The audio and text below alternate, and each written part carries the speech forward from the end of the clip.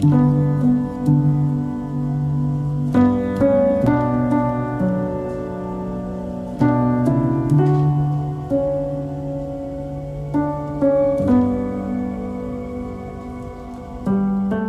childhood was not so easy because I grew up as an orphan. My dad died when I was only 8, and my mom died when I was 9. Then life was not good at all. I had no any choice but to go and stay with my aunt. But staying with my aunt, I went through a horrible life. Eating was a big problem to me because they were not treating me like a human being. They used to wait until everybody has eaten, then the leftovers, they're the ones which were mine.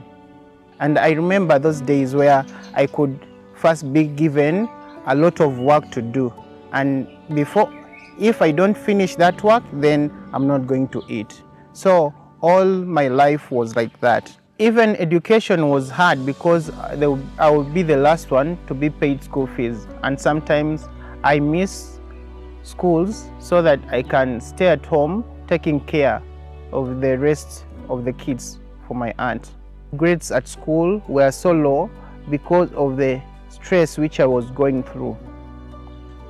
I was not having any hope of surviving, because every time it was just like mercy of my aunt for me to get food. So whenever she was so annoyed, it meant that I'm going to sleep hungry. So it made me so emotional, and I was so thin, and I didn't have energy for doing anything. Until when my brother came and rescued me, and there is where I started feeling a bit healthier. So it was just mercy of God for me to survive and to be here. I got a chance of going to a university to learn IT. Got some money from my brother and I bought a computer. After buying that computer, I tried to call people to train them, and many people were interested in learning computer. There, slowly by slowly, I started adding more computers, and afterwards, I started a full internet cafe.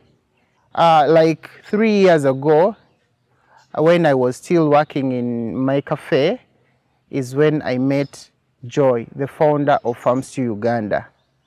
And after meeting, she told me about her idea of starting an organization of FARM STEW Uganda.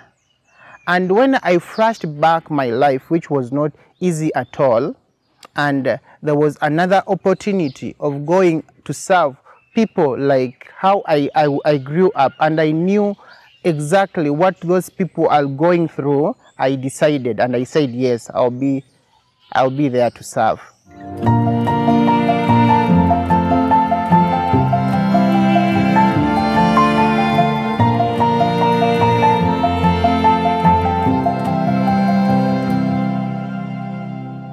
FARM STEW has helped me a lot. Emotionally, I was fearing everybody. Since I went through a hardship of being mistreated, I was thinking that everybody is like that. And I used to isolate myself from people. I used to stay somewhere alone, quietly there. But when I started working with FARM STEW, and I started having many people, training many people, I get that self-esteem. And I started opening myself to people. And exactly the way I went through my life is what those people whom we train are going through. There are so many people whom we gave vegetable gardens. They had nothing to eat, but after giving them, every day they have something to eat, and the surplus they sell, which is also has improved on their life. that problem of hunger, it is reducing among the people whom we have trained. I'm really so grateful for the ministry of FARM STEW for giving the people in the village another chance to live a happy and better life, and also to know more about God.